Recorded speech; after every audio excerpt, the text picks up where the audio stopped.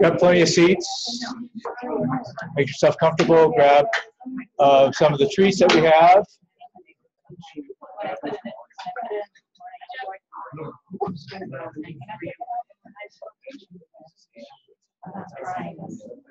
So let me start with the introductions.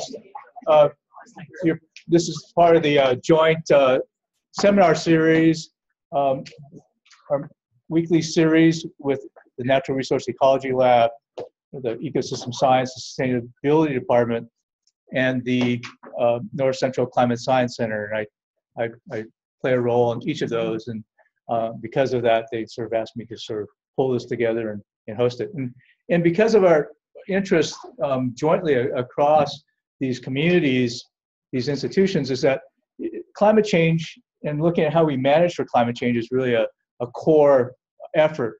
And so we use that as the theme for the seminar, and really asking Jeff and bending his arm, given his busy schedule, to really be part of this seminar series was really an integral part because of the work that he's been doing and he'll describe today in looking at monitoring changes in various landscapes, especially in dry lands, and sort of something that we're also very much interested, both in the academic and research area, is how we engage with various communities and managers and how we actually look at solutions from what we know about these ecosystem processes, these landscape dynamics. And with the arid land work that Jeff has been doing over the years, it's really incredible.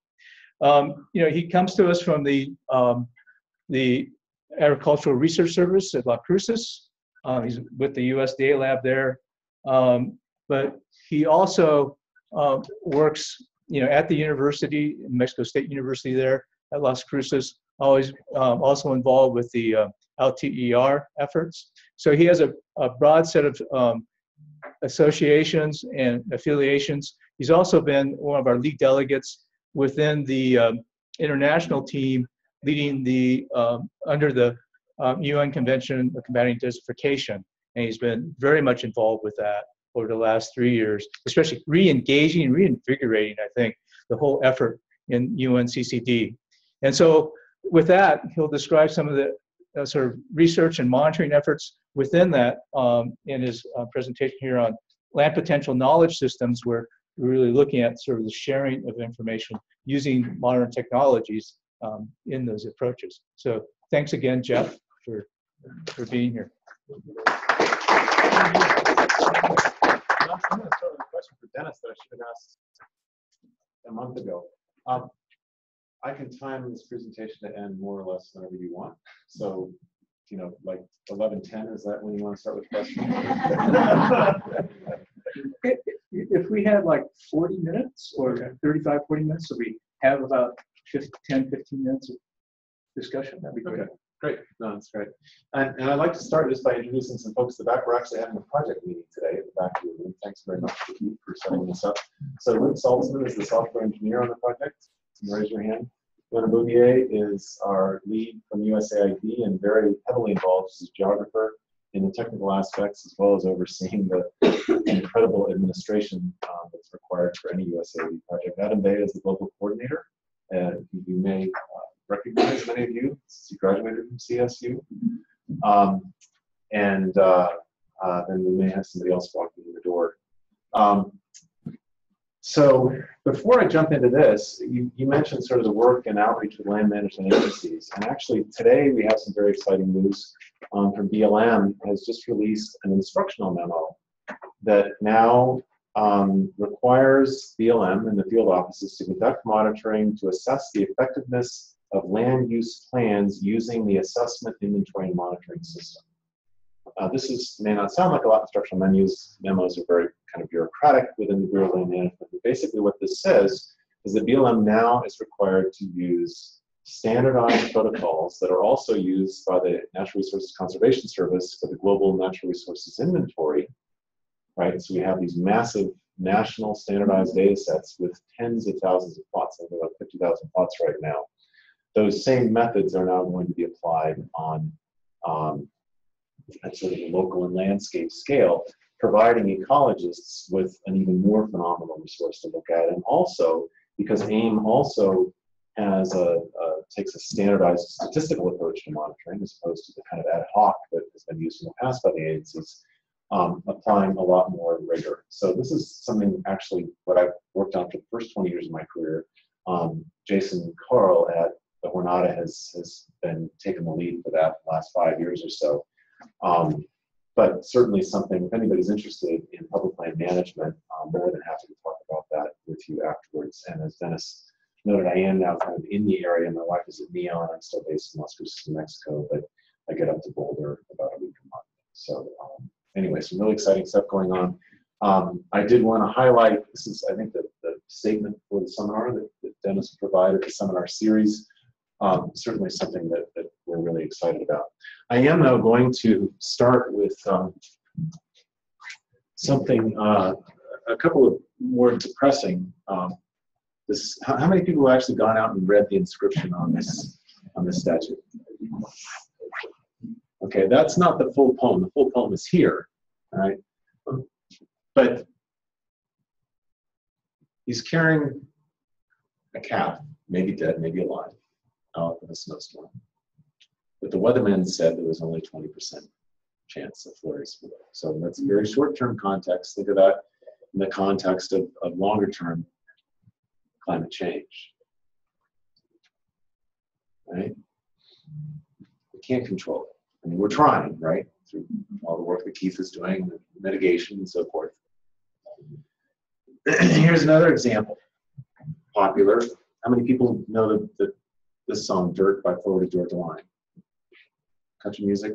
Not big here, okay. Very popular. It's been on the airwaves for a long time, and it's a fascinating song because he basically talks about how much he loves red dirt.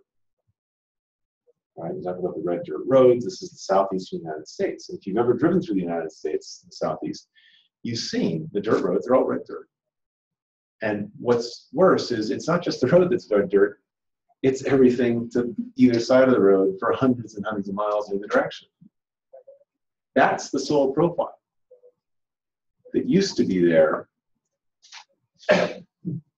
when his grandfather, his dad damned his luck on it because his grandfather let it all wash away. This is before no-till agriculture. What happens when you remove that top 15 centimeters of the soil? You don't look at a 20% drop in precipitation. You look at a 98% drop in soil moisture if the majority of your storms come at more than 1 or 2 millimeters an hour, which is all that clay can absorb. That's the saturated infiltration capacity for that soil now. And you saturate almost immediately on soil like that. When it starts raining, all of a sudden you're on it. All right. So you got on a landscape like this, and how many photos have we seen like this blaming climate change for that dead zebra? This one not, because I took it on a land degradation down. All right. That is an argillic horizon that's been exposed at the surface and cemented. That's that. Okay. There's no grass here, not because of climate change.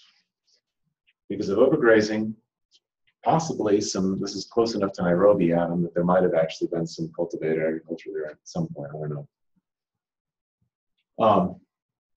But basically the water just sheets off this. So I did come here to talk about climate change, and I just about land degradation. And this whole idea of land potential and how we can use the concept of land potential to avoid this kind of a situation. And this is actually a pedestal in Iceland. Okay, this is a landscape that sheep never should have been allowed on because we had sheep. This is taller than I am. I wish I couldn't, you know, the selfie thing didn't quite work. but it's literally that pedestal is taller than I am, and that's where that was the original land surface. Fortunately, in the case of that, it's a deep volcanic soil, so it doesn't really matter. Infiltration rate didn't change at all. They lost all right soil. Organic matter did, but they can get that back. It's an incredibly resilient system. We haven't been Iceland. It's fascinating. So land potential, in other words, what the land can sustainably do for us, depends on relatively static soil properties: texture, mineralogy, depth, topography, and climate. This is a nice example from northern Namibia. Contrast two soils right next to each other that are incredibly different in their capacity to support crop growth, and obviously in their carbon sequestration potential. Another example, this happens to be from England, where the percent of the years when crops can be grown without irrigation, so this is in current climate conditions without climate change, varies for spring barley from 80% to 5%.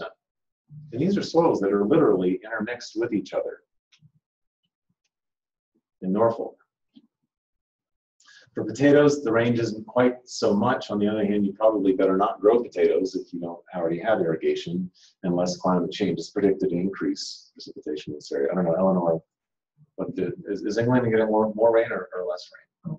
More rain? Oh, good, but potatoes are in. Good. All right, so, but having this understanding can help us then to target soil conservation and land restoration where it's going to have the greatest benefits for adaptation. So basically localizing and targeting our climate change investments based on this understanding of land potential. So here's a landscape in southern Mexico. Clearly, if we had a better understanding of land potential, we probably wouldn't have planted corn and cultivated on this part of the landscape to begin with. We've now again exposed that clay-rich argillic horizon. Those corn plants have only barely become established, as opposed to over in these areas where they're doing quite well, because we've actually stripped off of that convex part of the landscape. We could use it today to identify those parts of the landscape where actually we probably can sustainably intensify crop production. Now, granted, that's not a very large area, but I wouldn't be surprised. I'd love to go back to this area and actually do some measurements. We were just walking through it, obviously. I wouldn't be surprised if you couldn't grow more corn if you put all of your inputs and management into this area than they're currently growing on the entire hill slope. We can also use these concepts then to actually look at the whole land tenure system. In fact, USAID is now pulling our project together with some land tenure-based projects to better understand how to manage land where we're actually establishing tenure, but also our hope is in the future to help target those land tenure investments to those parts of the landscapes and those regionally where you can actually have a greater impact. So this is the problem. The ultimate problem here is not land tenure. Okay, some good news. A lot of folks have probably seen this graph before. Until the biofuel standard was enacted, because we really don't want to look what happens after 2007. But before the biofuel standard was enacted, erosion declined dramatically on U.S. croplands. And that had to do with new technology, no-till, and the implementation of that. It also had to do with the various tools in the Farm Bill based on incredibly crude. I mean, these aren't even models. These are just basically saying that you can't do certain things on highly erodible land. And highly erodible land was defined with an incredibly crude metric. Okay? From a scientific perspective, everybody hates it. Even most of the managers in NRCS hate it. Okay? Because it's based on T. It's based on this, erosion tolerance that nobody believes. But from a policy perspective, this is what it helped us do. It helped us identify those lands that you really shouldn't be cultivating, or if you're going to, you've got to use some kind of conservation technology versus those that you don't. Again, we can't attribute this whole decline to matching land use to land potential, but quite a bit of it. Okay, paper, Eleanor Milne sitting in the back of the room, recently led with a number of co-authors, including many from here, looking at sort of grazing lands and climate change mitigation in sub-Saharan Africa, but a lot of the same lessons. We recently participated in a workshop hosted by TNC in Boulder a couple of months ago that came to very much the same conclusions. Basically, you shouldn't be managing just for carbon sequestration. You really need to be managing for ecosystem services where increases in carbon actually provide a number of co-benefits, and Keith is leading this project. So you can think in terms of, from a climatic perspective, where should we be focusing these efforts? Probably not in the Sahel. But also then, again, going back to this slide, so this is actually what the local knowledge says. This is land that will be cropped. Here's your deep loamy soil. In the first year, no manure is needed, and even during dry years, it will make it. Okay, so from both an adaptation and a mitigation perspective, you know, here are the areas we need to be managing. However, this is these light soils, and Greg Oken at UCLA has a next door project in Botswana where he's been looking at vulnerability of these linear dunes to basically re-destabilization as a result of cultivation. Okay, so we can look at this from sort of an adaptation mitigation, these soils, and then these from a vulnerability perspective. And again, these soils are intermixed in these landscapes at such a fine scale that you'll never pick them up with a soil map, and even the digital soil maps. And we've actually got Caleb Wenneman has been working with us on the LandPKS and doing some evaluations in this part of Namibia, looking at different soil maps and how they've been applied and their accuracy relative to the land potential knowledge system inputs of the mobile apps, and in fact confirming that you cannot pull these out. You really have to go to the field. So managing sort of at multiple scales with knowledge and information at the appropriate scale. So take home number 2, mitigation. We can use this to focus climate change mitigation on those areas with the greatest potential rates of persistent carbon sequestration. And I know, again, this is a great building to be in because there are a lot of people that have done huge amounts of work on this. So the question then, how do we save our soil and all of our soil? It's biodiversity, address climate change. Pronouncements, we're really good at that. Policies can help, as we showed with that slide. And what we're really focusing on with this project, and what we'll spend the rest of the time talking about, is connecting people and knowledge using technology. So as a workshop participant in Northern Namibia said, we need to decide, we need to see beyond what we see so we can decide what to do next.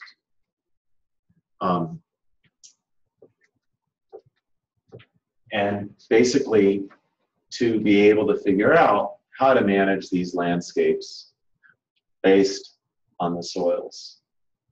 And in fact, if we want to do an agroforestry system, then maybe we should be looking even more finely divided with these landscapes. We also need the ability to be able to share relevant knowledge and information globally. So these are 2 soils on the Jornada, actually, in southern New Mexico, where I work, and in Kunene, Namibia, northwestern Namibia. Not only do they have the same physical and chemical properties, they actually smell the same. So when I camp out in these landscapes and I wake up in the middle of the night, I think, oh yeah, back in the truck and drive back to Las Cruces. And then I look around and realize, no, I'm actually not in New Mexico anymore. I mean, it's stunning, you know. And think about land potential from a biodiversity perspective, soil biodiversity, and I can't wait for Diana to do some sort of a comparison between these 2 areas, and then just see, you know, is it, you know, what is it about the functional groups that are generative? Okay, so the land potential knowledge system, which is what we're trying to develop. It's a system for collecting, storing, accessing, and sharing. That's a lot of different things. And Rick, the software engineer in the back, is always giving me a hard time for my high expectations of what technology can do and how quickly it can do it. But this is the path that we're on. and then selecting and interpreting the relevant knowledge and information. You know, right now you do a Google search. So my wife and I bought a passive solar adobe house in southern New Mexico because that would be a really eco-cool idea, right? It just happened to be on 2.5 acres of irrigated pecans. I'm a rangeland soil scientist. I don't know nothing about pecans, but I have a computer and I have Google. I am still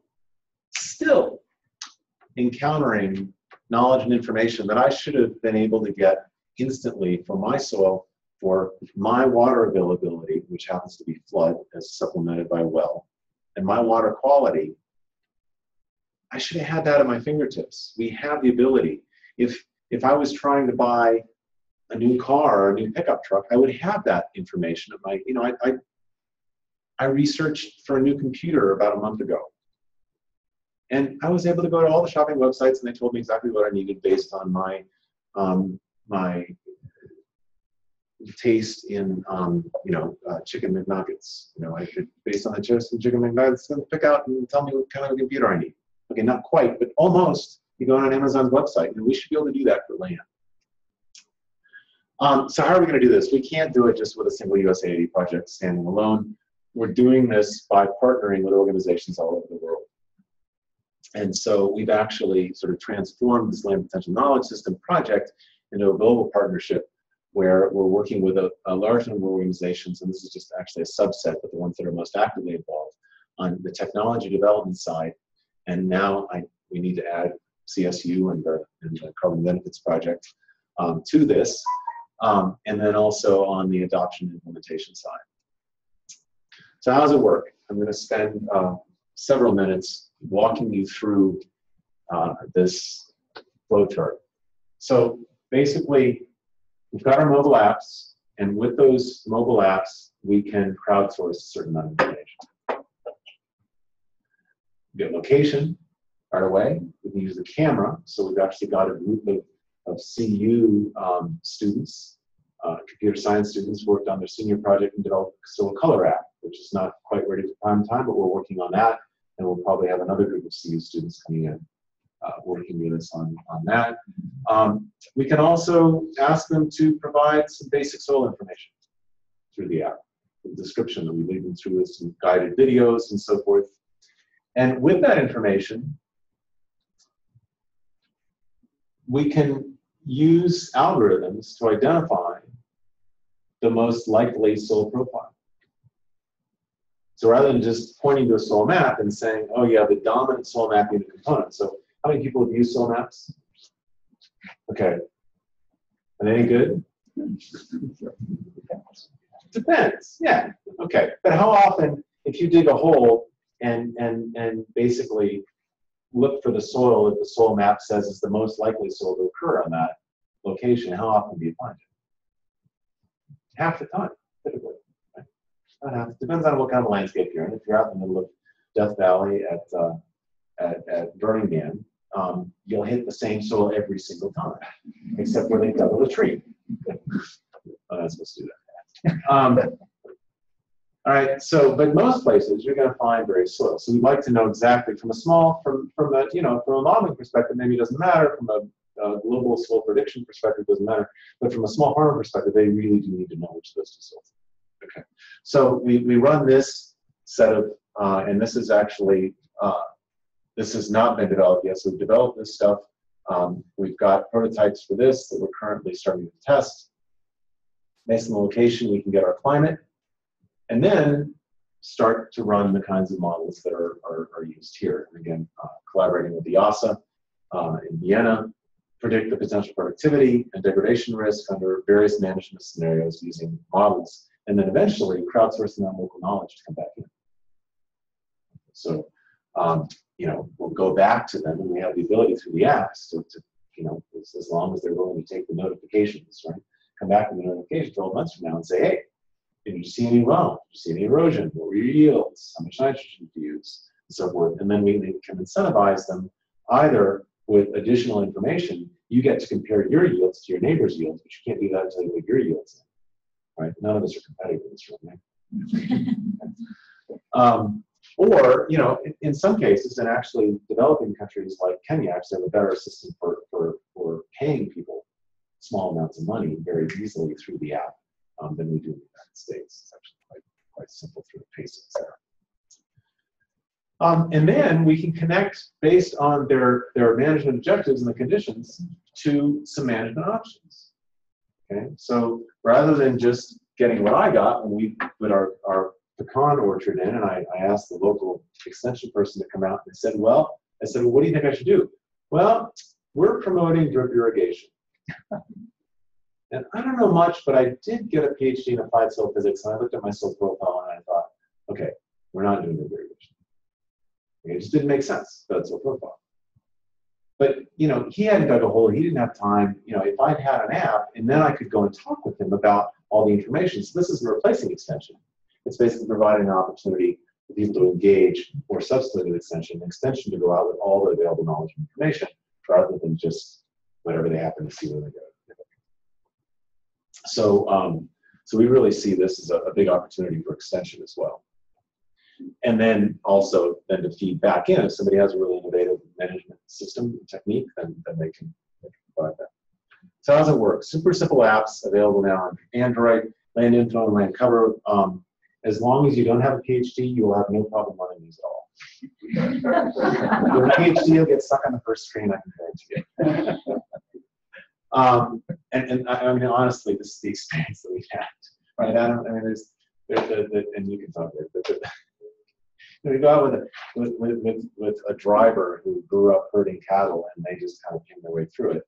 The NRCS state range con for Arizona, who obviously has a degree in natural resource management, but just whizzed through this thing even almost faster than I can the first time through it. But if you start asking too many questions about why they do this, why they did that, and why you're not, I don't do that, then yeah, you're not going to get a report.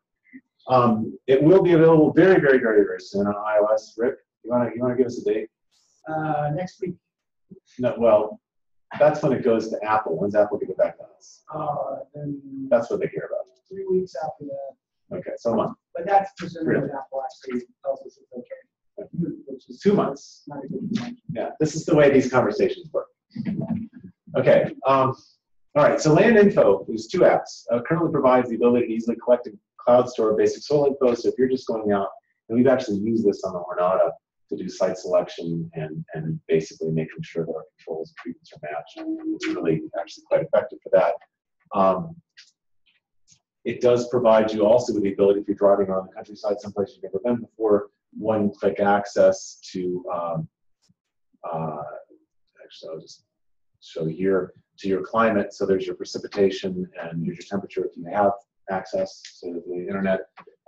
It's actually kind of nice, even if you're just, I use it, never of course when I'm driving, but when I'm going back and forth in Colorado and New Mexico, just to kind of, because I look at the vegetation, I go, it looks like we got more precip here, and it'll actually give you the specific presets. And you plan available water holding capacity based on your soil inputs. The future inversions obviously will include all the fun things that we talked about earlier. The inputs, it's all icon based, as simple as possible. We do give you numbers, but when you're describing what the coarse fragment content, rock content of your soil is, it's in percentages. The slope, you can use the icons, or you can actually use the clinometer that's built in there. Again, the PhD factor comes in and screws that up. The output, you get the one-click access to this information. There's another app, Land Cover app. Anybody knows Karina Reginos? So Karina and I worked together on developing a protocol that's applied in East Africa, but equally relevant here, where you can basically collect that AIM, NRI, sort of standard methods that I talked about earlier that BLM's now got an instructional manual app. These methods are, the data are perfectly compatible with those. Okay, much simpler system. It's not going to use much detail. We're not getting into the species level. These are individual icons for cover classes, right? But it's a point intercept method based on 5 points. We measure height using that same stick that has marks of 10, 30, 50, 70, 90 centimeters. We determine the spatial structure, whether or not there are gaps, which we then use to drive wind erosion models. And then if you want to record species density. And again, something that can be downloaded now and used.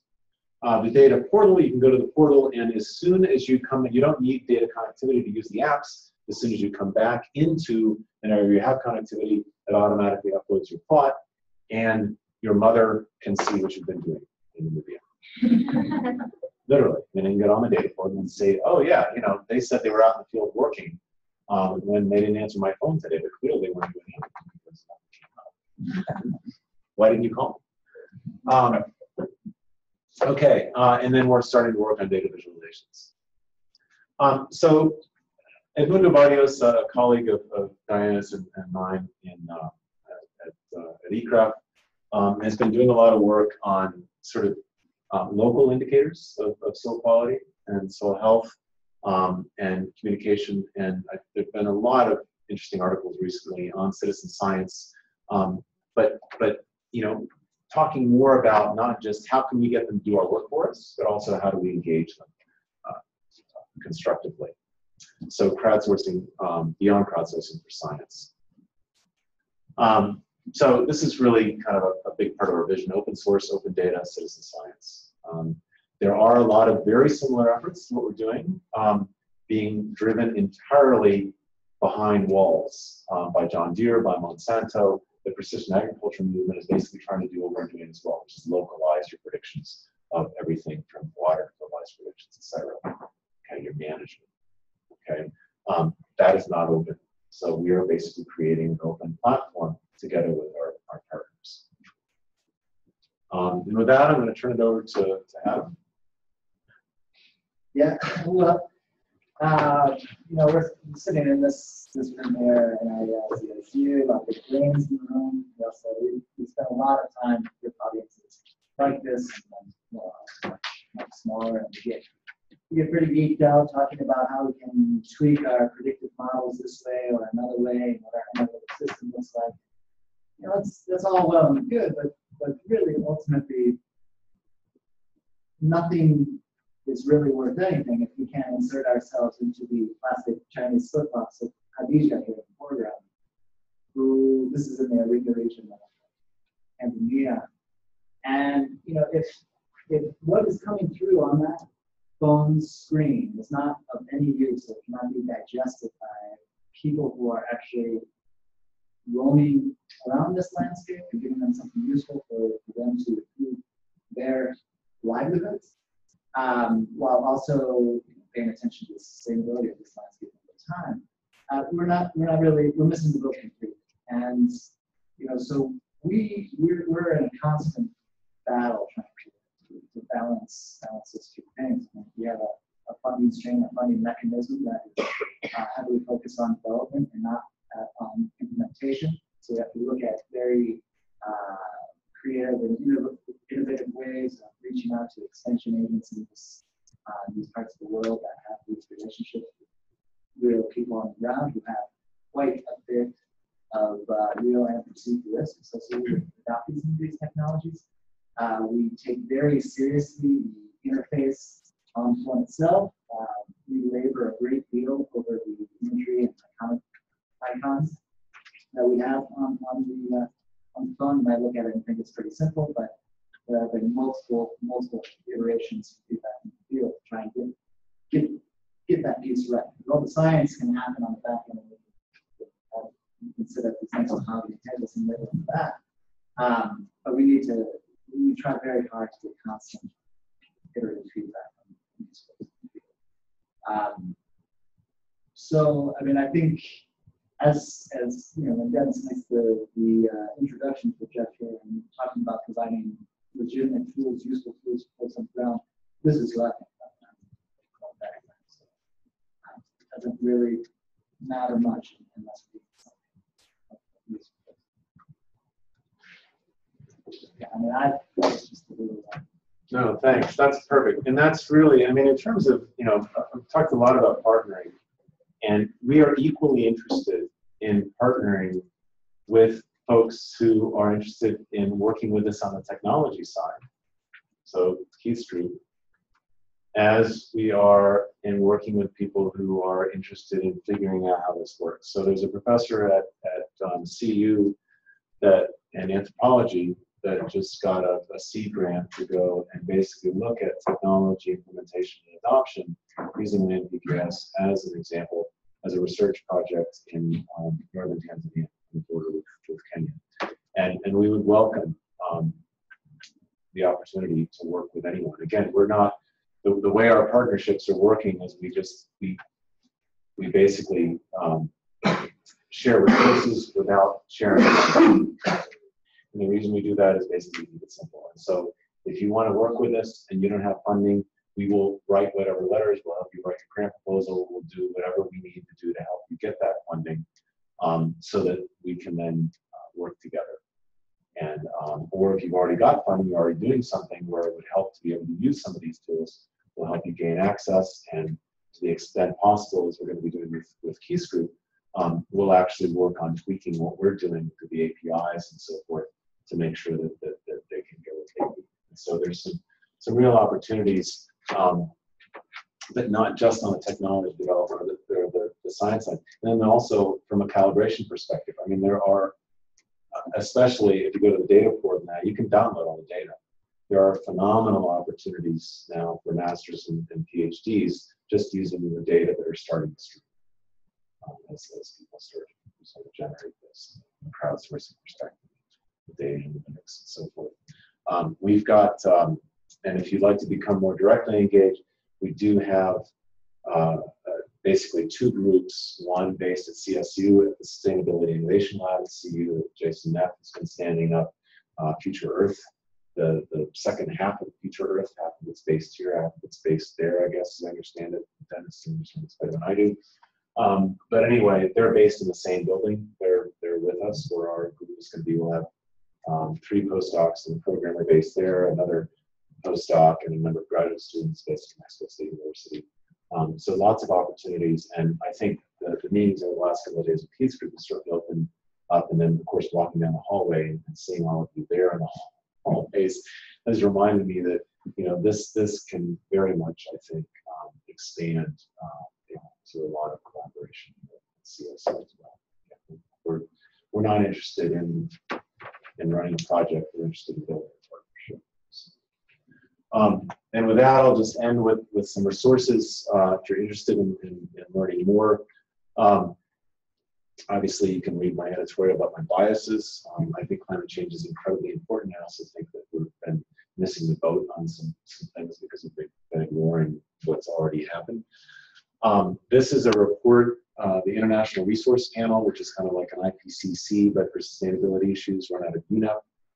Just published, and basically, if you're interested in these issues, this is kind of a primer on land evaluation, and it goes through a lot of kind of the basics that I talked about in the first few slides. It's a relatively short report. It's about 89 pages, and there's actually a policymaker summary. I actually brought a couple of copies, well, just one copy, unfortunately, which I can't leave. It's been translated into Chinese. I think we're going to try to get it translated into Spanish as well. This talk was actually sort of loosely based on an article that was published in the ESA's new journal, Ecosystem Health and Sustainability, similar title to the talk. Another book chapter that Adam and I worked on together, sort of looking at some more of the social aspects that Adam's talked about, and actually looking at conflict and a little bit, and how we can use these kinds of tools not only to increase food security, but also to reduce conflict in these areas. And then, of course, the website itself, landpotential.org. So with that, I'll close for some thanks.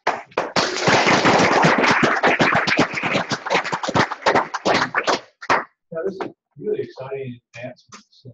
And, I think in thinking of our Climate Science Center and the work that we do with resource managers across, areas of the United States, especially in our semi-arid areas that our domain is, I could see, our researchers and some of the managers actually kind of using this tool, looking at, land, soil conditions, being able to incorporate into our databases that as we look at both land use and climate change effects. So it's pretty exciting. It's really come a long way. I'm sure there's plenty of questions, though.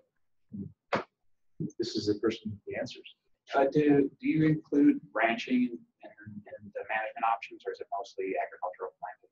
Yeah, so our initial focus in developing the proposal was on guiding land use change, because that's where your big decisions are. And basically, with all the work and travel I've done in Asia, Latin America, and Africa just being horrified at which pieces of land are being converted and which aren't.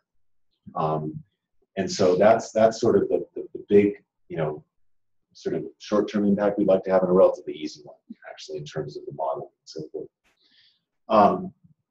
We are very interested, it's already being used, actually, in pastoral systems in Kenya. In fact, we've got graduate students writing up right now who basically used it to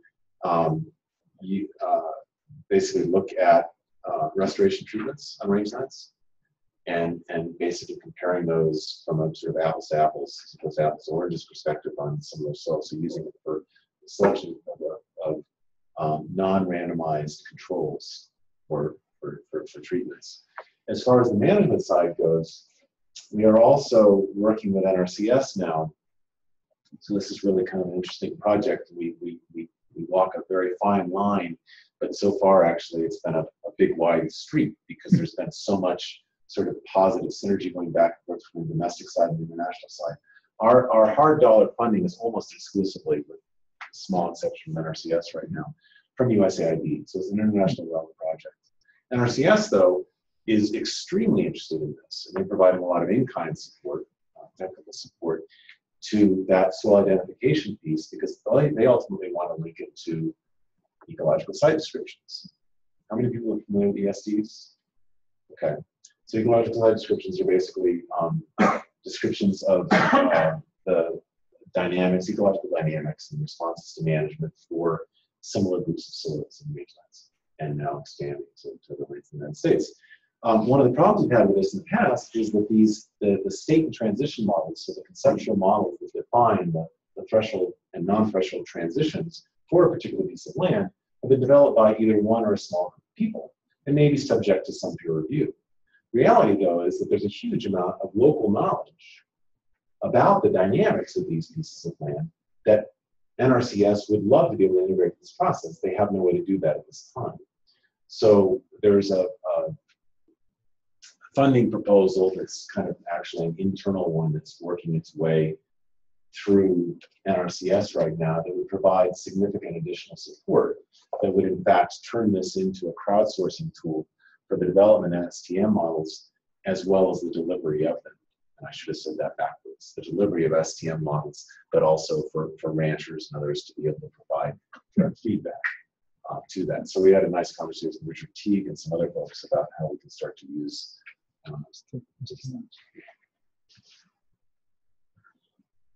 so Eleanor. Yep. So this might be for Adam, I'm not sure, but you talked about trying to get people to actually use these lists, use the information at the end. To what extent do you have local knowledge in the front end, both in terms of what kind of data you're collecting, but also management questions that you're asking? Yeah, well, the local knowledge that we're pulling in right now, that is dictated by the applications that we are asking. What is your local topography? A richer narrative about what happens on this landscape over time and what has happened over time. That is really that photograph that was up there, where we're in the Ringa with folks that are on this landscape. That's where that iterative process is coming in. And so we don't yet have an automated system that we can pull in that type of information. And so what we're doing right now is trying to have as many of these sorts of relationships or exposure to these two groups of folks to try and pull that in and bring it back to the design. So we rely quite a bit on folks like NRT, our implementers in Kenya with the project that Jeff was talking about, investors and treatments. It doesn't happen without that close communication with Jeff. So we have to rely on real humans right now actually talking to each other and bringing that information back to that. And where that is going to help us figure out some ways. So we rely a lot on extension. And that's, I mean, the reality is, and if you read the first article we wrote on this, Journals on Water Conservation, I didn't mention, in 13, I think, laid out this grand vision that really had this sort of interactive, iterative sort of interaction, everything on your phone. Okay? And we'll get there. I mean, the next 10 years, I think if we don't, somebody else will. It's going to happen. The reality is right now, given the complexities of coding, and particularly with a mobile phone, a lot of that sort of feedback and interaction you're talking about is going to have to occur mediated by extension or village leaders or whatever, or through a web-based interface, which again means probably on a larger screen, mediated by somebody else. It's just, Rick spends a lot of time reminding me about how complicated it is to implement all of the great ideas that Remind you that we need more participation. Yeah, right. Yeah. It sounds like the quality of the outputs must depend to some degree, and must vary quite a bit, and depend on some combination of calibration and the density of inputs. Yep. So the question is two parts. First of all, are there thresholds of inputs that you need to reach before the outputs are useful? And secondarily, how do you communicate uncertainty to the users? Those are two really good questions. And actually, we're having a workshop with the new sort of group of postdocs next week. If you want to come out to Nunn, Colorado and ask them those questions. Because it's something we've been thinking about and talking about. There's a fair bit of literature on that. None of the literature sort of points to any ideal solution. So that's for a really dumb answer. Yeah, I'm sorry, you have a follow-up? No. I'm curious if you've asked any questions of different communities about why people change their land use and the different constraints and options they have available to them, why they decide to cultivate in one place versus another. They may be driven by other factors other than the soil quality and the potential productivity. Right. So we haven't done that research. Obviously, we do it anecdotally every time we go to the field. And certainly, yeah, it very much depends on sort of where you are. So in the case of Northern Namibia, actually, there's enough flexibility because they're combining farming with ranching, and they're only using about 10% of the landscape anyway for farming, and enough local knowledge that they know to grow their corn. Now, if you look at a satellite image, you can see that somebody didn't figure that out because they cleared these squares out of the sand and then abandoned them. You can see that. For the most part, they figured it out. Now flip to the alluvial plains in Kenya, coming down from Mount Kenya, where they've been moving people out of the forest and basically giving these plots of land on an alluvial plain. And this is an alluvial plain on a big mountain. So you can imagine what's on it. There's a stream of gravel and sand, and then some loam, and it's clay, and some gravel and sand. They're literally putting these strips, so you can fly over this. If you would fly, those of you working in Africa, from Nairobi to Nanyuki, you'll see, you look kind and go, oh, well, that guy lucked out. And, right? So in that case, it's the land tenure and the government itself making these errors. So yes, we're sensitive to those. We're not doing that research. We'd love it if somebody would take advantage of our systems and start to do something. Okay, sorry, Paul, you got a problem. I did. Sorry. So are people learning from each other in different parts of the world as a result of any of this work? Not yet, but that is exactly the idea. I mean, I'm so waiting for the moment that somebody in New Mexico looks at a dot in Namibia and goes, I need to talk to them.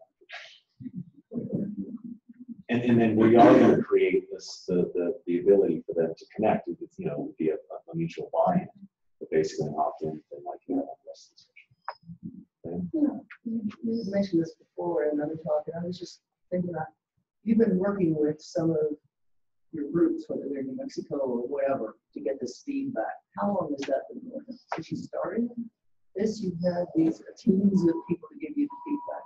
Well, you know, anecdotally, to be honest, I would say the first mobile app that we developed is called DEMA, which is the Database for Inventory Monitoring and Assessment. This is the one that BLM uses. It's an access-based database that we ran on tablets.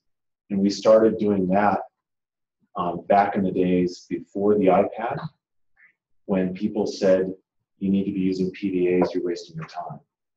So that was about 15 years ago. And we've been basically getting feedback from, you know, not as wide a range of users as we are now, but it was similar, you know, types of soil vegetation information. And that experience of working with DEMA for the last 15 years has very much informed and helped us avoid a lot of mistakes. And so are there some of the same people in Namibia and Tanzania and New Mexico that are now spreading the word about getting more crop? Yeah, and again, we haven't promoted it a lot until now, partly because of the fact it wasn't on iOS. You know, we started on Android because we wanted to get up and running quickly. Now with iOS coming out, we expect that to. Jeff, in our, when we were talking on Wednesday about this, one of the things that got me really interested in this especially was when you started talking about the different modules and extensions that you're starting to develop through some of your collaborations. And some of the people in the group, other people here might be interested in hearing about some of that. Yeah, and it looks like I went a little too fast last night and deleted that slide. So the next, I was more interested in this one, actually. So that's like, yeah. So we actually have support now to develop 3 new apps. One is a crop monitor app, which will provide that sort of input-output on your management system. You know, very basic for this. You know, we'd like to get something out this coming year, and it'll be pretty simple. It's not going to allow you to, you know, define all the bazillion different forms of nitrogen you might put on your soil. But yeah, we're going to do the best we can with that. And then secondly, a biomass app. And this was actually, again, idea of somebody who had developed a paper version of this in Namibia together with a huge database of somebody at A&M. So basically what it's going to be is it's a database of photos, what do you want to call it, of plots, 1 meter square plots, half meter square plots, I think, where all the vegetation was subsequently clipped and weighed. And we're going to create a photo key on the phone so that people don't actually, you know, anybody that's done double sampling with production, how many people have done double sampling? NRCS is standard method.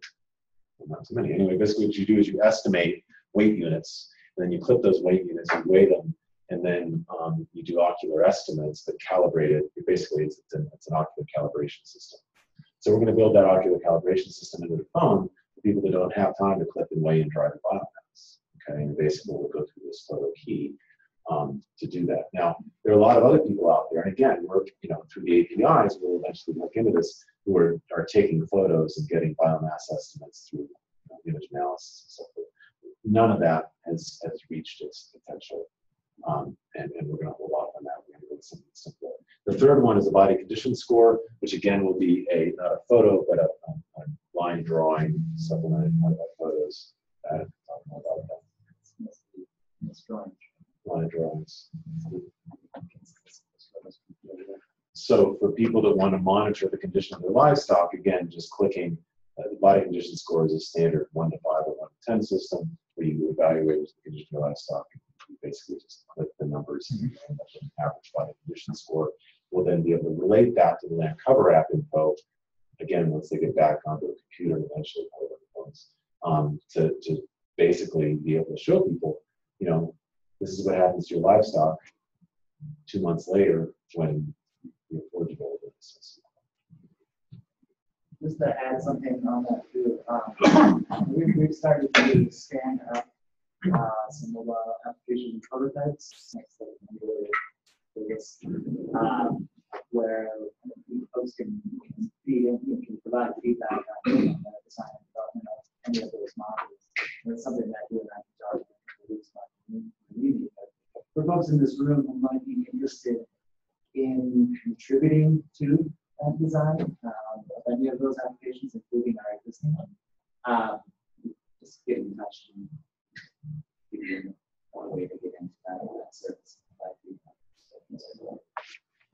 And this really is absolutely, I'm just a dumb soil scientist. I mean, it's Adam's interactions with people around the world and in this room that are really, that's why we got as far as we have. Well, Jeff, I want to just thank you again, and actually the opportunity of meeting your team and having them contribute to the seminar was really a fortunate opportunity. And so let's thank Jeff.